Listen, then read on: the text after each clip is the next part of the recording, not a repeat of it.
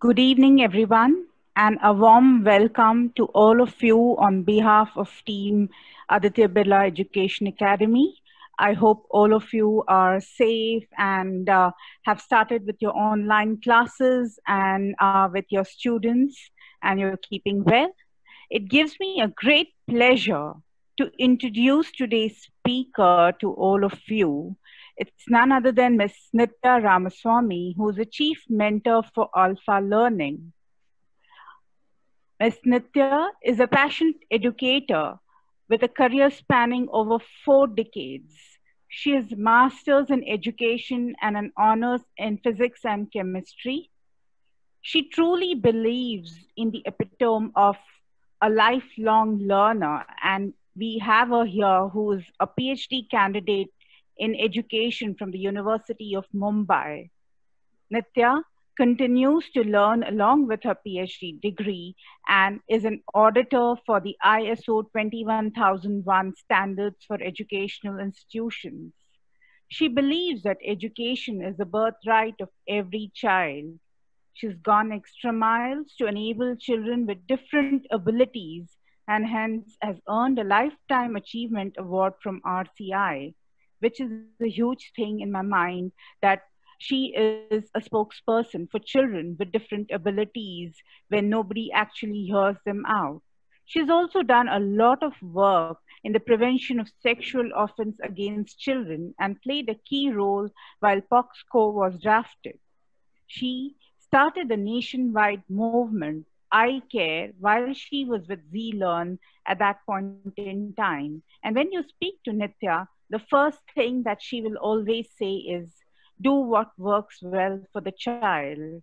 So here, I now ask Ms. Nitya to continue for today's topic, which is on how to build in resilience among our children in these adverse times when we actually need them to build in skills along with coping up and life skills. We have Ms. Nitya speaking to us on how, as teachers, we can build resilience amongst our students. Over to Ms. Nitya. Thank you, Anuradha. That was very kind of you. A lot of good words. Well, yes, it's important. We are all here because of our children. And as educators, what has to be the compass for us always is, are we doing what is right for the child? With that note, I begin. But I just have a question to all of you. We all talk about the intelligence quotients to be developed. We talk about the emotional quotient to be developed, and we also talk about the spiritual quotient to be developed. But what is more important is, in today's time, are we developing the resilience within each one of us so that we are able to increase our adversity quotient? When we talk about adversity, has any one of us wondered, where does this word adversity come from? What is the root? What is the word origin of adversity? Anybody? You could write it on the chat. We can have an interactive session.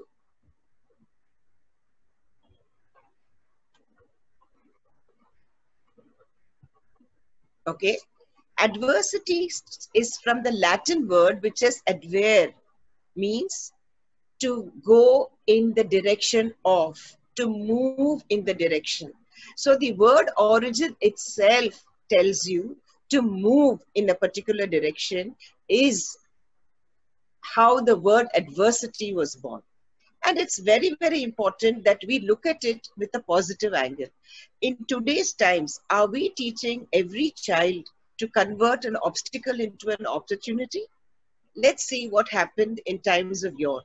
How did parents, how did children convert every opportune moment that came across to them? It could be an obstacle, it could be a difficulty, it could be anything, but they turned it around to make it a positive attribute which they developed, and they sailed the sea of adversity by adjusting the sails with resilience. So now, look at this picture. Can any one of you guess who it is?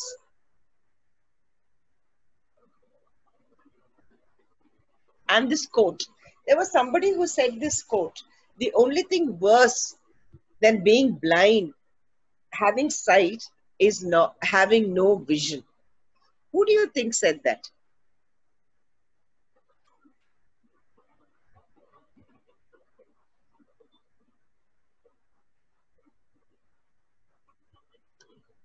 You can use the chat boxes to put in your responses.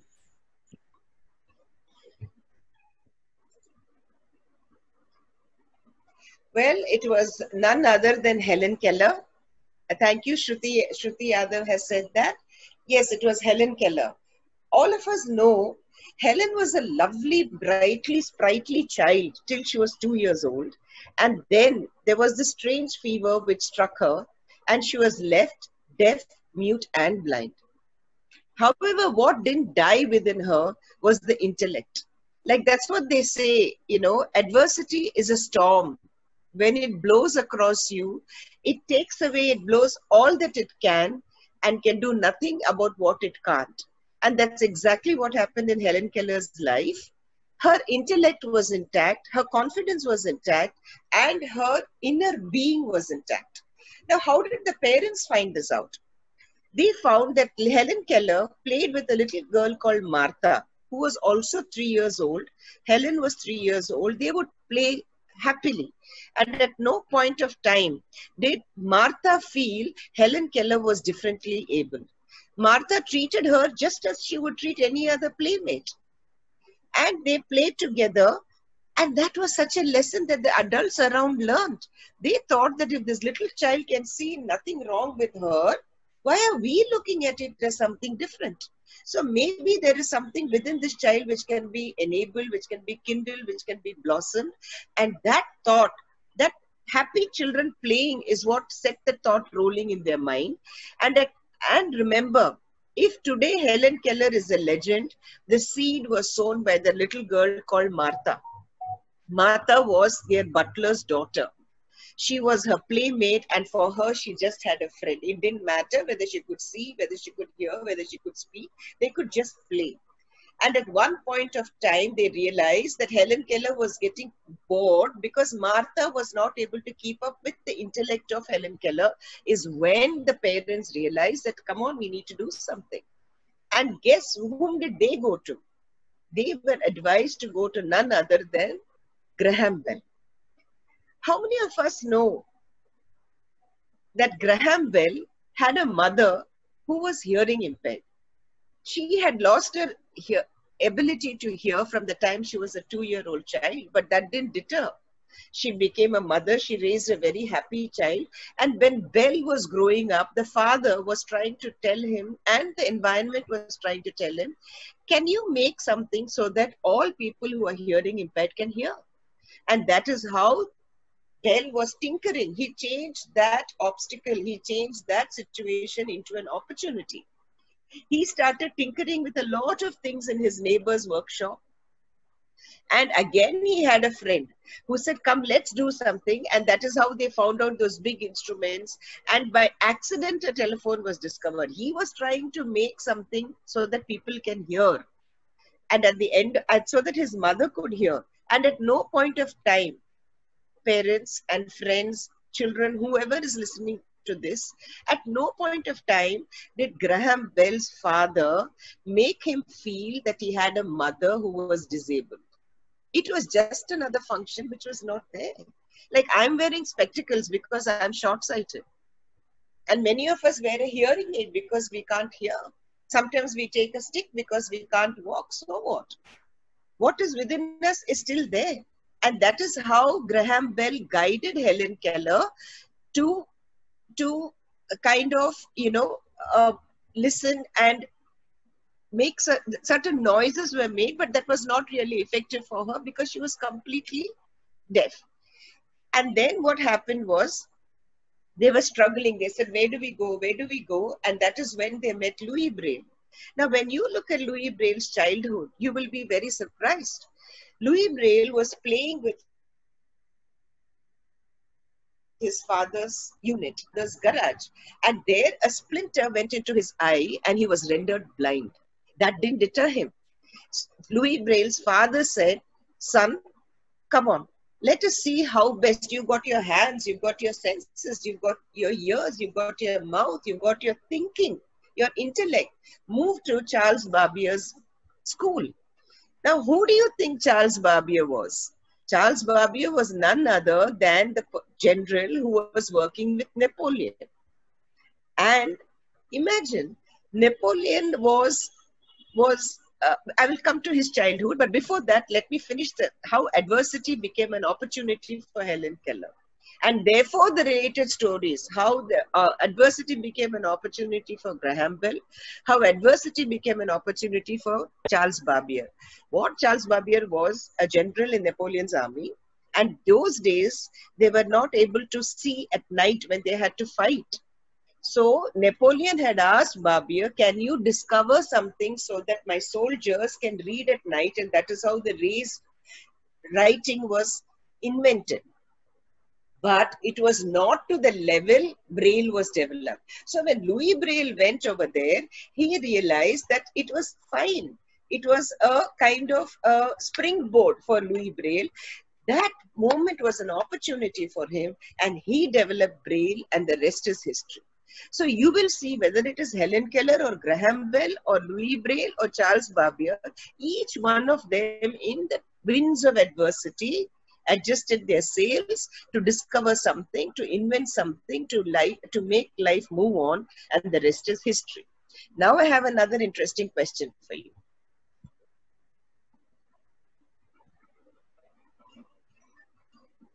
So we saw one chain of events of how adversity and how parents made the biggest difference. Please remember that your action is the encyclopedia from where your child learns. It's not about what you say, it's not about anything else, it's more about what you do, what you feel, and that is known as effective parenting. It is not effective, it is learn to look at the child with the affective lens. The affective domain in every parent is what was woken up. If you see Helen Keller's parents, if you see Alexander Graham Bell's parents, if you see Louis Braille's parents, they said it's okay. This happened. Seize the moment and make it your opportunity and move on. Excellent. There is Miss Jyoti Singh who has said that it is Bal Gangadhar Tilak. Swaraj is my birthright and I shall have it. I remember when I walked into Bal Gangadhar's birth home in Ratnagiri, I literally had tears because every room was echoing with his presence and his confidence and his ability to stand for what is right. Now, where do you think he learned this from? At all points of time, he decided to do what is right. And this started when he was a child. When he was a little boy, in the primary section, all the children in the class were planning to throw peanuts so that the teacher would slip and fall. Now it is an adverse situation. Lokmanya Tilak didn't like it. So he didn't participate. He said, I'm not going to throw the peanuts. I'm going to just keep quiet. And then the teacher walked in and right enough, she slipped on the peanuts. So the teacher asked Lokmanya Tilak, she asked everyone to stand up and she said, I'm going to punish all of you. Lokmanya Tilak did not stand up. He sat down. So the teacher said, Tilak, why are you not standing up? So Tilak said, but I didn't throw the peanuts. I didn't do it. The teacher asked him, Tilak, but you knew that the plan was being hatched. Yes or no? Tilak said, yes. You could have told an adult that a plan is being hatched so that a teacher can be prevented from falling down and hurting yourself. Did you tell an adult? No. Do you agree that you're part of the problem also? Yes. Do you think you have made a mistake? Yes. Then stand up. That was a life's lesson for Tilak. It was a tough situation for him, but he learned the biggest life lesson for him that you may not make the mistake, but if you're part of the mistake, you are also at fault. And that was his guiding force. He said, this Swaraj is my birthright. I shall have it. I shall have it the right way. And all his mentees he guided. Even when Mahatma Gandhi landed from South Africa and he was very excited. He says, हम ये करेंगे, हम वो करेंगे, ये भी कर सकते हैं, वो भी कर सकते हैं. Tilak said, observe, observe. Don't become part of the problem. Always learn to be part of the solution. So the adverse situation taught Tilak how to be part of a solution always, and never to be part of the problem. And if you are part of the problem, have the courage of conviction to accept it. And that is a very important, resilient attribute that he developed in himself. Okay, so that is one story. Now let's move on to the next little bit of interaction that we'll have. Who do you think he is?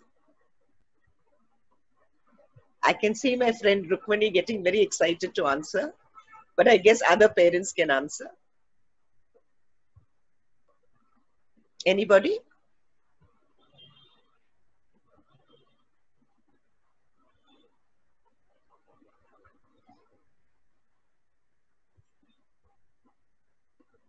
Okay. Yes, I've got the answer. It is none other than Winston Churchill. So what about Winston Churchill comes to your mind? The minute we talk about Winston Churchill, what comes to your mind?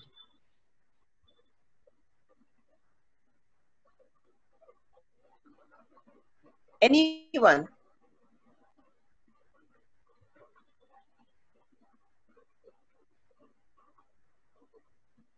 Okay. Did you know that Winston Churchill was, yes, he was a very tough leader. And when he was young, when he was a little boy, he would stammer. He couldn't talk. Every time he would say a word, there was a stammer, and he would get very diffident, and he was always sad that people would tease him because he was a stammerer. So when he came home one day with tears in his eyes, his dad looked at him and he said, "What happened?" He said, "People tease me." So he said, "Okay, people tease you. Look at the sentence that you are using. What is the object in the sentence? People. Okay? Subject is people. And what is the object in the sentence? Me. Why are you becoming an object in the sentences that you are using? You have to change the way you use your language. You have to change the way you construct your sentences, because you are here to win. You are not here to forget, to kind of succumb. You are here to succeed. Go inside, look at yourself in the mirror and say, I can speak. And so this boy took it very seriously. He went into his room, and every day he would talk in front of the mirror. He would talk in front of the mirror. And he realized that there are certain consonants when he uses in the construction of the sentences when he stammers. Even when you see children who stammer, they will not stammer in all the words. They will stammer in certain consonants. It could be S is a consonant which most children stammer with. S, th. And the next one is the th, because of the palate. So if you are able to identify that, you can correct it for the children. Or you can tell the children, you construct your sentences in such a way that you are able to, at that point, find another word. This is enabling the child overcome that adversity of speech. We cannot join with the rest of them and say that, see, he's stammering, it doesn't matter. All of us have problems. No, none of us in this world is there who can say, I don't have a problem. We can have a problem in the way we think. We have a problem in the way we feel. We can have a problem in the way we do. Like, for instance, I'm very fast in whatever I do. Especially, I can cook so fast. But at the same time, I would spill. I know it is my challenge. I'm present to it. And therefore, I can do with four gas cylinders, 4 gas flames I can work. But I will make it things messy. As long as you are able to make your child be present to his challenge and guide him to overcome, you are developing resilience in the child. And for him, That speech, that speech became the most powerful tool for Winston Churchill. His famous speech when he spoke to even today, when you talk of any Second World War, or like when I discuss it with my husband, who's very thorough with it, he says one reason why the Allies won the Second World War was the motivation and the speeches given by a leader like Winston Churchill. Okay, I'll just read what he said. One minute. What is that famous speech here?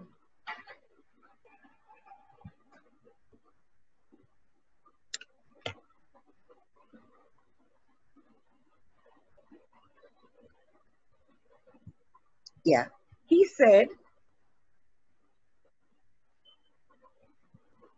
"We shall defend our island, whatever the cost may be.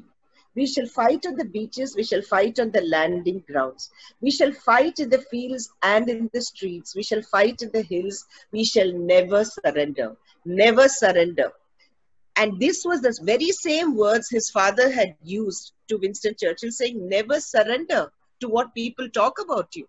It is in you to bring out the best. Never surrender is what drove Winston Churchill to be a great leader he was. Well, yes, he had challenges. I'm not saying he was the most ideal leader one could have had. That doesn't matter. But as a child, he was able to overcome that adverse situation of a speech. And you see, all his speeches will not begin with an S at all. Once that beginning happens, he could speak. And that took time for him to understand. And that is another situation where the parent played a very critical role.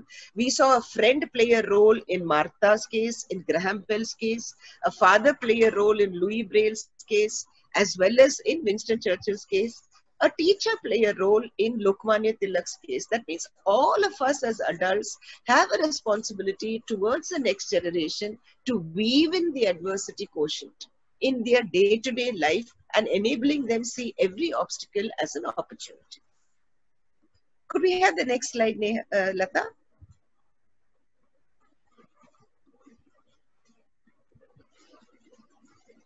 Who was this French military general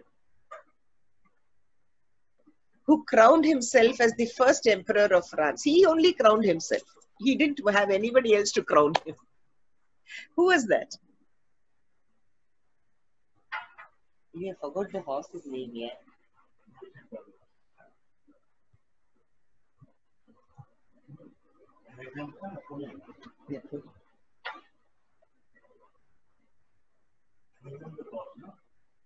Yes, again we have Shruti saying that it is Napoleon Bonaparte. Now, you know what is the biggest adversity Napoleon had? He was a very short fellow, very short, very tiny. And he was always feeling bad that I'm so tiny, I'm so tiny, I'm so short. What can you do with genes? You can't do much about it. You can hang from poles, you can jump, you can play basketball, but that is all there is to it. There can be an increase in quotient, increase in height, and that is where it is. So, but he had a wonderful grandmother who said, Napoleon, it doesn't matter whether you're tall or short. What matters is how you think, how you strategize. And your thought is what must make you a leader. It's not your height. Thought is what must make you show who you are.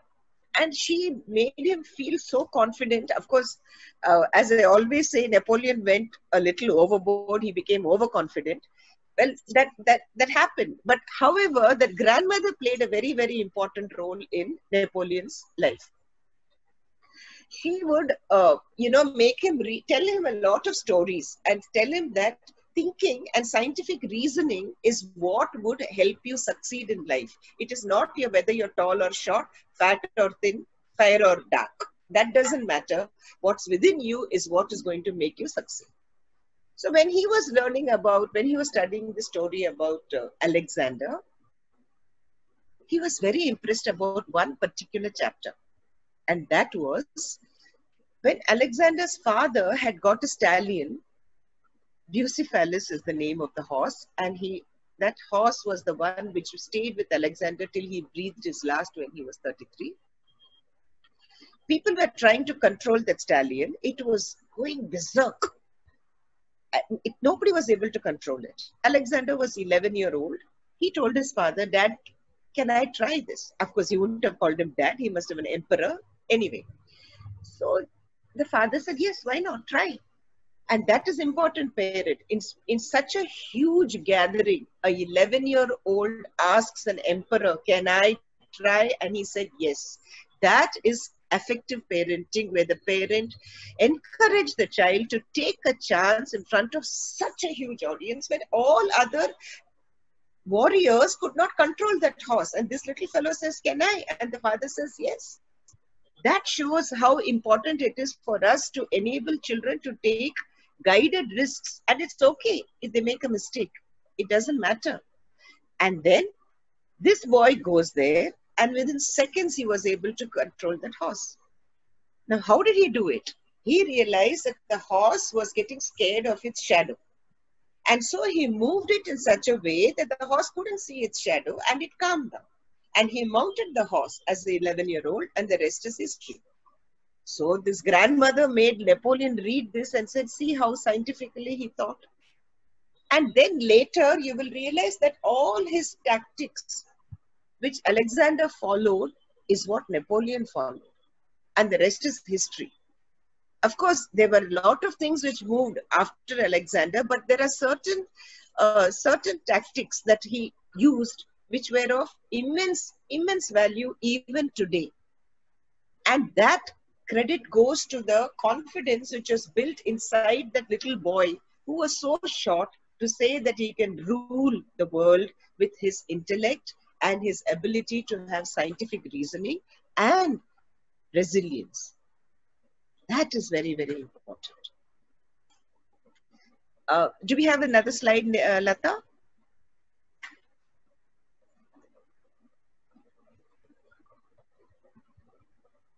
Who do you think this is, parents?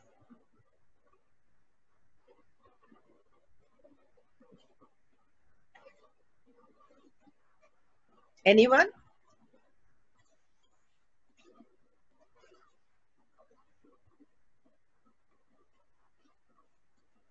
Yes, it is Edison indeed. Very good, Shruti. You seem to be getting a complete score this evening. Well, Edison's story is very important for all of us as educators and especially as parents. There was a day when Edison's mother was called to school, an open house, and the teacher was very, very, very annoyed. Thank you, Pramila. Yes, it's Thomas Edison. The teacher was very annoyed, and she called Edison's mother and she said, Madam, I am not going to be able to teach your child anymore. So Edison's mother knew this was coming, but then she kept quiet and she said, yes, what is it? She says, this is a report, I can give it to you. And in that report, she wrote, your son has addled eggs in the place of brains. I cannot handle him anymore. The mother was so upset. She took the report, she folded the paper, kept it with her and walked out. She had tears flowing down. So Edison asked her, Mother, what happened? Why are you having tears? She said, son, these are tears of joy. So he said, why? What happened? What did the teacher say? I thought she was very angry with me. No, the teacher said that you have such wonderful brains and you're so brilliant that the school is not able to take care of you. I'm so proud of you, my son. Come, let's go home. She took him by the hand and she took him home and she facilitated him with whatever that was possible at home. He could tinker, and the number of patents Edison applied for seems to be the largest even today. The largest number of patents were applied by him. So she took him home and said, you do whatever you want and the rest is history. She encouraged him because he was so brilliant and he was a restless child. We term children as ADHD, we term children as hyper. And there are some parents I have seen get so proud, they say, oh, mere bache bahut hyper hai. It is wrong. It is a medical term. You cannot just define a child as hyper. And they say, oh, mere bache bahut naughty hai. They think by saying somebody is naughty, you're paying a positive attribute. No. These are the words that we as parents have to change in our language when we are addressing children. Very, very important. And so Edison discovered one after another, and everything, the entire credit goes to the confidence the mother had, and she made him change that adverse situation of being dismissed from school into an opportunity where he could do whatever he wanted at home. The best part is, one day Edison discovered that little crumpled note which was kept in one corner of a trunk. And he was shocked when he read it. He couldn't read, he was dyslexic, but still he managed to read it. And he never told his mother that he found that note at all. He kept it aside, and only when she breathed her last, he had those 2 tears and the sheet of paper. He said, "Mother, if this sheet had been something else, I would have been something else. But you made that particular word, you converted it into a super brain, which made me going." And that paper was kept aside safely for him because she had kept it for God knows what reason, not to remind him. She had just tucked it away, and by accident he had discovered it. It doesn't matter. Whoever describes our children as whatever, we know our children. We know their strength. We know their challenges. We need to be present to both and encourage them. So I have given you snippets about the lives of great people, which is, and on with a reason I have chosen these stories, parents, because I would like you to go back and read a lot more about Keller, about Braille, about Napoleon, about Tilak, about Edison, about all these people. And there is just this one other trivia I would just like to share. We all know about Shivaji, the great warrior. Did you know from where he learned this guerrilla warfare and how he learned it? When his mother was pregnant, for some strange reason, she had a different, she was a strong lady. Imagine in those days, she had an issue with the way her husband was dealing with the Mughals. She just walked out. She said, I'm not sure whether I want to be part of this. And she gave birth to Shivaji, not in a palace. She gave birth to wherever she was in the shelter that she had taken. And she would go play with this little boy in the hills in central Maharashtra. And she would play hide and seek. And for every game of hide and seek, she would teach him how to pounce in a different way. And did you know that was the birth of the guerrilla warfare for Shivaji when he was strategizing in those days against the Mughals with the army that he had. So all that I'm trying to bring forth today's point is, we as adults, we as teachers, we as parents necessarily have to develop the resilience within our children in terms of difficult times. Like for me, I will not even call COVID lockdown a difficult time. These are times when I am able to discover the poet within myself. I am able to feel good about myself. And it's a moment where you have to just feel and be good.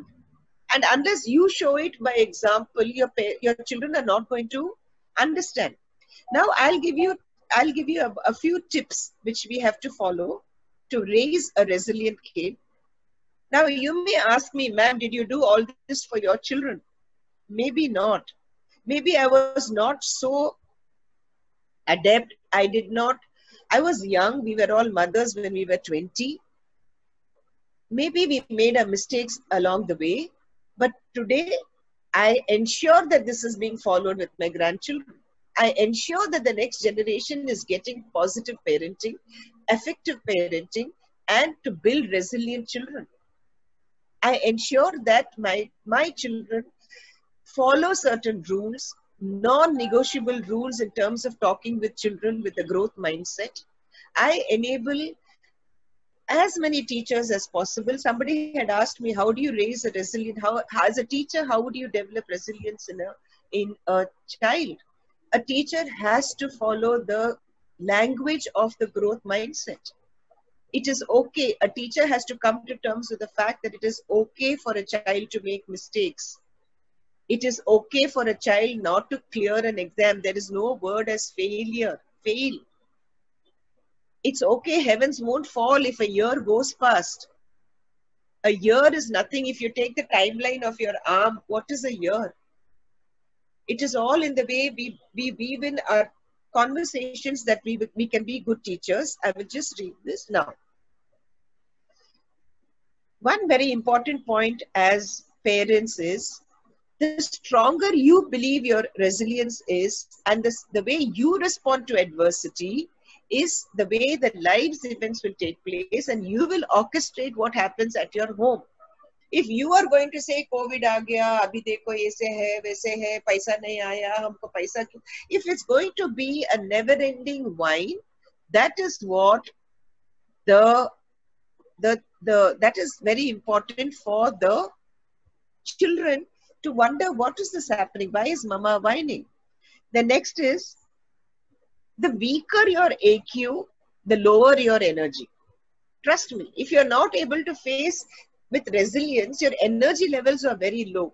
And if your energy levels are low as a mother, as a father, as a parent, as a grandmother, as a teacher, negative energy will perpetuate in every corner. No amount of throwing camphor, no amount of lighting sambrani, no amount of lighting agarbatti will change anything at all. So the adversity quotient has to start from all of us. Now, most important, the 10 tips, very simple tips is, first, please be strongly emotionally connected. Okay? Emotional connection with the children is very important. And make them talk with one another, do a Zoom call, do an online call, make people connect, stay connected. Like the grandparents, my children are overseas, but we make it a point to talk every day. And there is, in fact, I would credit my spouse for that. Every day there are 2 quiz questions where he trains the granddaughters with. Every day there are 2 countries about which he talks. There is something, this is just an example, I'm giving a personal example. I'm not saying I am doing.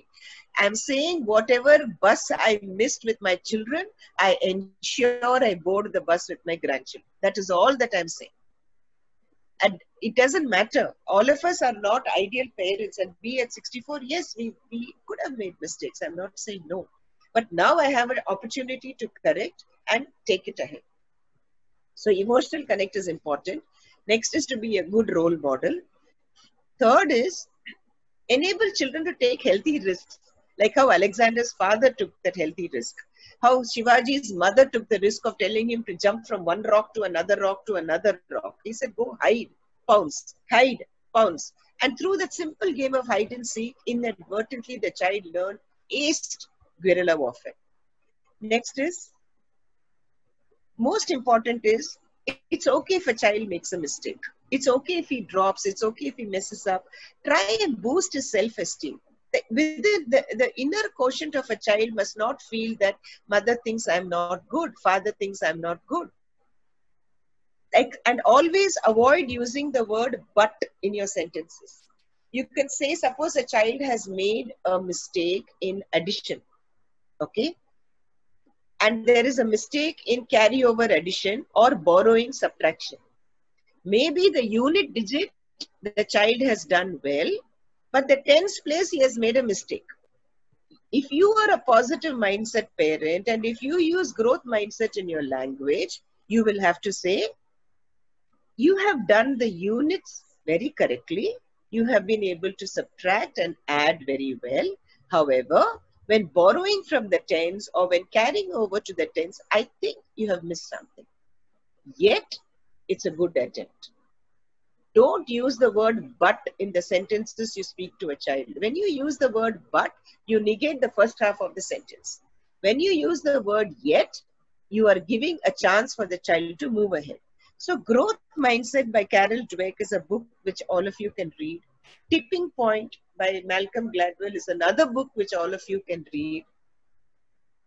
These are all good books which will give you insight into how you can change your thinking towards positivity. Next is, teach them problem solving skills. Very important. Anything, suppose you could have run into a problem, water could be dripping, something else could be going wrong. You could tell a child, how would you deal with this? What would you do? Okay. And make him think along with you and give him some anything can be done. How would you make an aeroplane? How would you make a frog jump with the paper? Make him do something and think about it, and that will help. Next is, It's okay to make mistakes. You just enable the child to understand, it's fine. Because all these days you are with the child in the house for 3 months, 4 months, 5 months. And it's fine to make mistakes. All of us make mistakes. We could even get angry. We probably shout, but it's okay. You could just calm down and say, that is okay. I understand. This is why you behave the way you behave. Next is growth mindset. I can. I always can. The growth mindset thought process is very, very important. Next is involve them in some physical activity. It could be sports inside, it could be chess, it could be a quiz, it could be a word game, it could be Pictionary. Play a board game with the child. I know board games for this generation is something very distant. We all grew up with board games. And even otherwise, I remember even when we would travel by bus, we would write the word Constantinople and say, write as many words as possible. Build words for the children. I don't see this happening in many families. Being together, a family which plays together, stays together. Very important in today's times. Next is make gratitude a habit. Be grateful. We are all so grateful to live in a roof like this. We are grateful to have a square meal. We have to be grateful for everything that's happening around us and be mindful. One thing which you can make children realize is, even when you're cooking, you say, when you're making, you say that, can we put aside one handful of rice and one handful of dal for some of the migrant laborers who have no food? Just a handful of rice. Every day, ask your child to come and take ek mutti chawal. That ek mutti chawal can move the earth. You will ask me, Nitya ma'am, is it going to solve world hunger? No, but it will solve a family's hunger. And a small beginnings. This is where they know how to give, to leave a legacy. So tomorrow when your child walks past, that child on the road without a roof will say, he gave me a meal. He has left a legacy. To think, to feel, to act with resilience is what we need today, and that is the need of the hour. Very, very important. I'm open to questions now. If any of you have some questions, I've spoken a lot.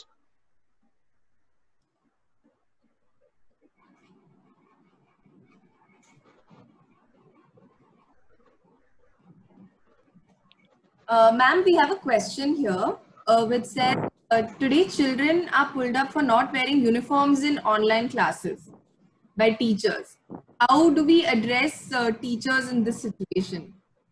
In fact, I think I would subscribe to the uniform, because that's what worked in all of Singapore and South Korea and Japan.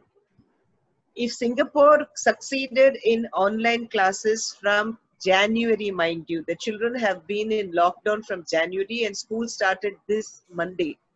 Today, the school started. And the report card has also been given by every school to every child, depending upon the way the child interacted in the online classes. Yes, children did get restless, they did get fidgety, but it was a discipline. You had to sit in the class with the uniform, and I don't see anything wrong in it. I'm sorry. Okay.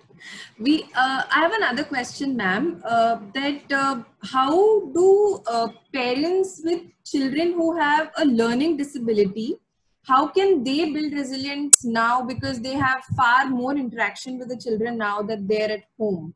So how can, any tips for such parents and teachers who are dealing with children with learning difficulties? I think you have to, see, it's very difficult to include these children along with the rest of the class, because they will get fidgety. They may get quite fidgety, and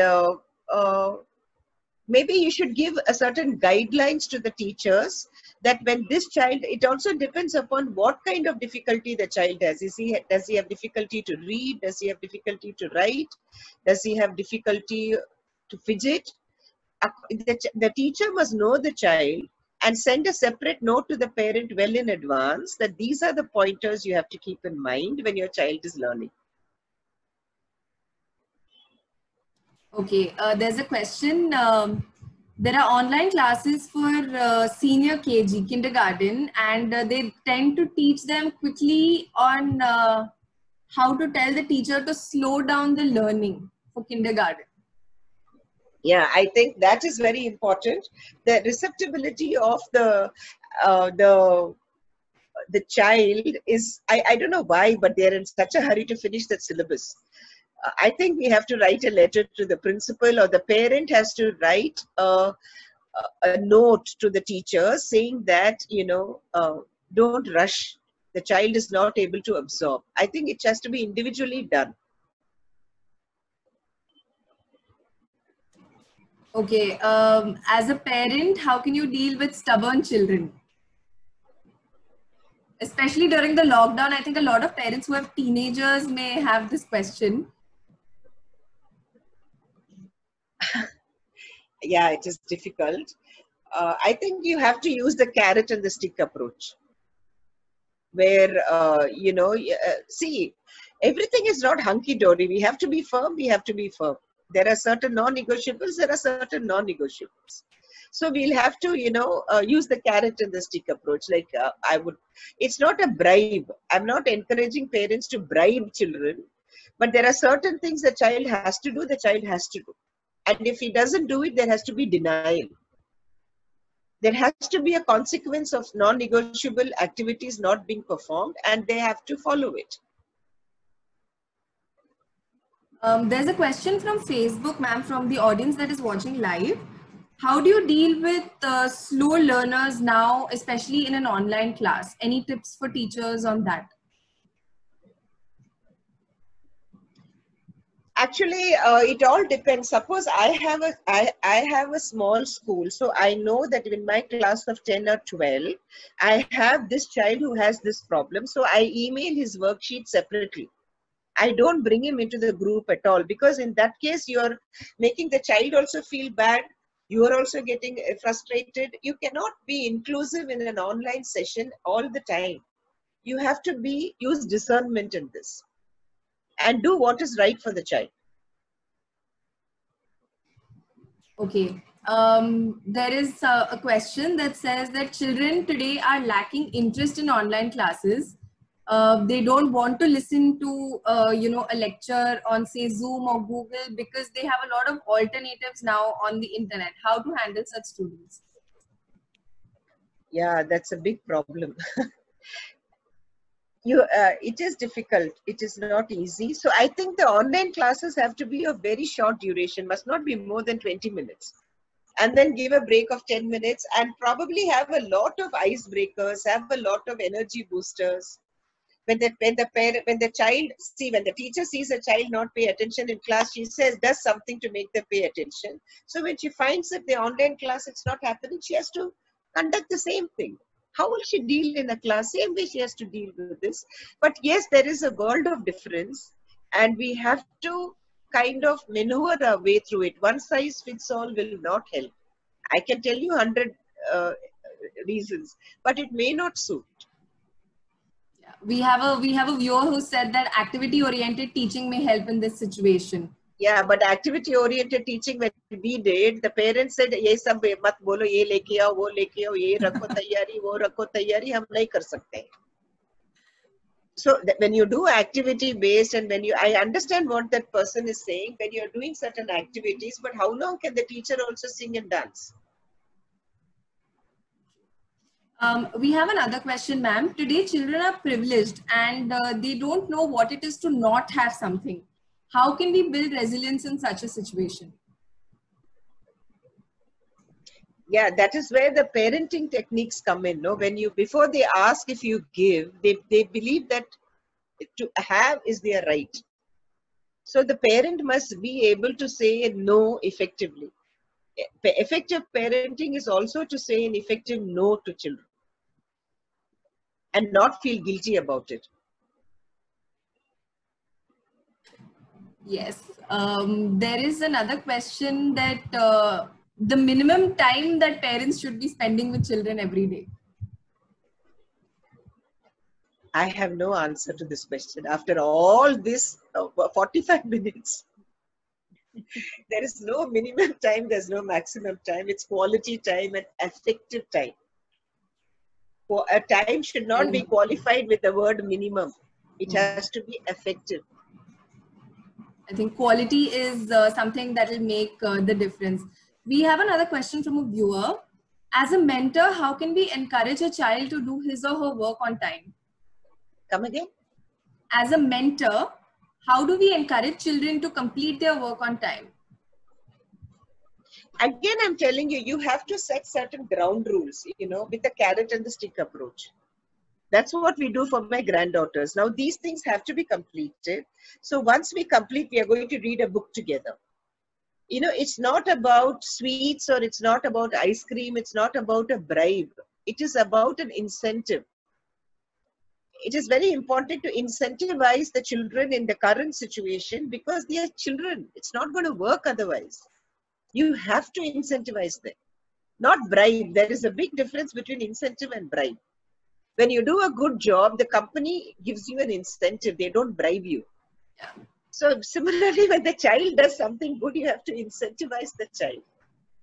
Okay, so more like a performance. You're acknowledging their performance. Yeah, make a deal with the child. Have a conversation with the child. Any child can have right from 2 years old. My granddaughter would say, when I said that, Abika, can I have a conversation with you? She'd say, no, I don't want, because she knows what is coming.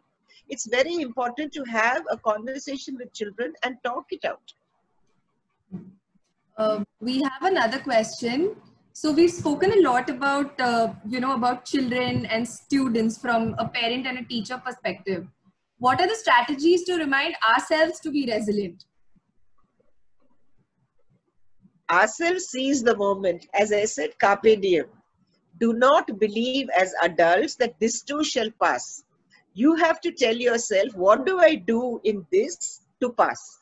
It's not about, it's very easy to, everybody says, don't worry, this too shall pass, this too shall, yeah, it will pass. Days will go, months will go, years will go, COVID also will go. 5 years down the line, you'll say, oh, in 2020, I did this.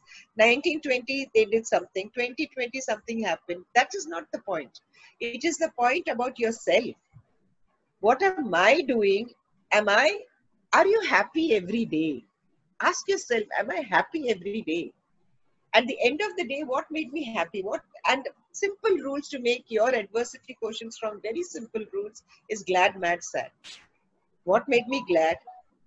Repeat. What made me mad? Avoid.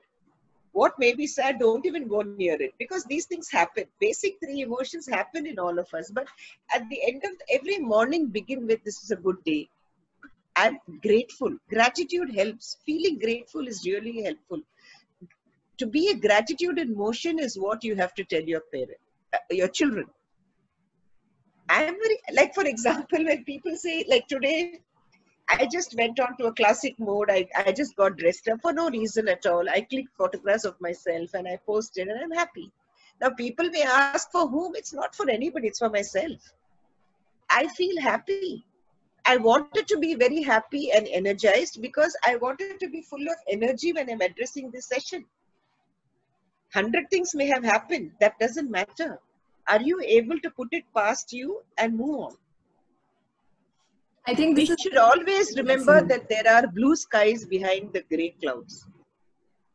It's not going to be gray all the time. Very, very true, ma'am. And I think this is a lesson for all of us here. And the glad, sad approach is something we should definitely look at taking up every day. And in fact, that's very interesting. In fact, you should ask the child every day, what made you glad? What made you mad? Sometimes children may answer. Sometimes they'll just turn around and say, sometimes my granddaughter's answer will be, stop being so, she said something. Stop being something, she said. That I'm not going to answer. It's fine. She's in a mood not to answer. But there are days when she would choose to answer. So it all depends. But it has to become a habit with the family. What made you glad, bad, sad? Or ask your own self. There's a question here from a teacher who teaches the older children at college level. He's saying, how can we motivate college-going students about positive thinking since they're also affected by other situations that are happening now? Perhaps, the whole industry with probably the recession or all of that? How Yeah, they will definitely children? need a different handling. I think more exercise and mindfulness would help uh, college going children. They are going through a very tough period, very, very tough period, because I know I have had a lot of questions from parents who have children who are waiting to write the NEET exam, and people don't understand it's okay if a year goes. And I'm confidently saying, because both my children had lost a year. One lost a year at the engineering level, one lost a year at the PhD level. It's fine. They both are successful today. Doesn't matter. It just doesn't matter. But then, so when people say, bol rahi ho, I said, nahi bol rahi ho. I have gone through it, and it's okay. But they don't understand. Abhi NEET karna hai, it's okay. Don't write NEET this year. Write NEET next year. Prepare for 1 year. It takes time, First and foremost, the parent mindset must go. Unless the parent mindset changes, it's impossible to make children believe in anything. Very true. I think we can take one last question. It says, as a working mother, how to focus, on your child. It's very difficult now to focus on work, child, and your household. How can we deal with it and stay positive? I think it's time management and collaboration. It's very difficult for ladies who have to manage everything themselves and there's no help. I understand it is difficult, but you'll have to work it out. I cannot advise that aise karo, because we do not know the exact situation at home. There could be help, there could be no help, and there is no creche, there is no babysitting available now. And whether they allow the child to come to work in these situations, we don't know. Then maybe you have to negotiate with your workplace saying, can I work from home? Or make a choice. Most important is the choices that we make. So it's been wonderful. Thank you, ABEA, for this opportunity. I really liked, dealing with adults, and when it comes to children, I just enjoy doing it. And as I said, what I couldn't do with my children, I do with my grandchildren. Thank you, Nitya ma'am, for this packed session. I think it took me down the memory lane to my childhood classroom when we say that stories are powerful and stories make an impact. Your storytelling session actually took me back to my childhood classroom, and it felt like sitting in a class and hearing a teacher out. And with such beautiful short stories, you passed on powerful messages about how to teach children to be resilient in the face of adversity. I think these stories were powerful, impactful, and passed the message around. So thank you so much for being such a wonderful storyteller. And not, you can do presentations in different ways, different methods, through PowerPoints, with bullet points and all of that, but none of it make an impact as much as stories make an impact. And thank you for bringing in such a wonderful format.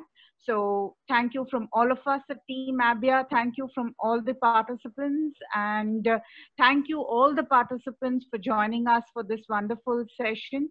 Do continue to support us in our master classes every Monday when we have it from 5 to 6. Looking forward to more such sessions with all of you. Until then, stay safe and take care. Thank you. And thank you, Lata, for facilitating the whole thing. And thank you, Anuradha and ABEA team. Wonderful. Thank you so much, ma'am. Thank you.